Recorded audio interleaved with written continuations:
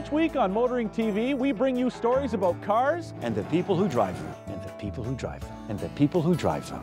Well, this week we thought we'd try something a little different, and we're in New Hamburg, Ontario, home of Argo, to check out its line of amphibious ATVs, including the all-new LX series.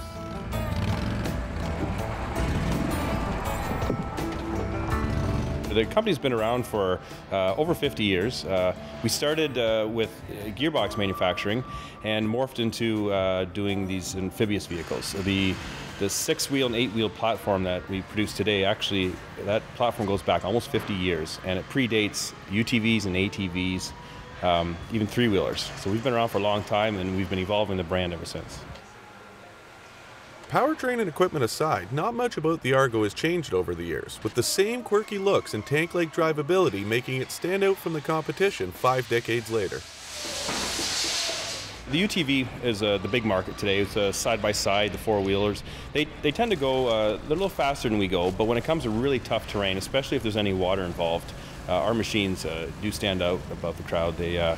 For ice fishing and stuff like that, if there's any risk of falling through ice, you definitely want to be in an Argo. If you do happen to go through the ice, the Argo will just sit there and float while you figure out a way out, whereas a UTV or an ATV tends to sink pretty quickly.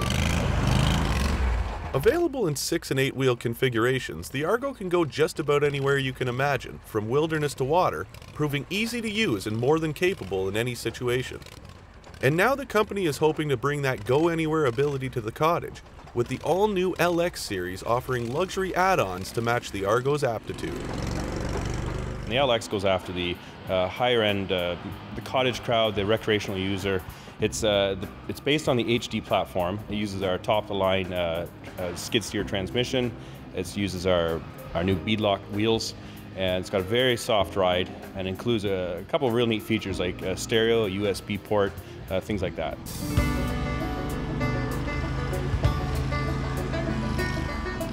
Even on the most luxurious Argo that you can buy, you still have the ability to go into the forest and go through things that ATVs can't make it through.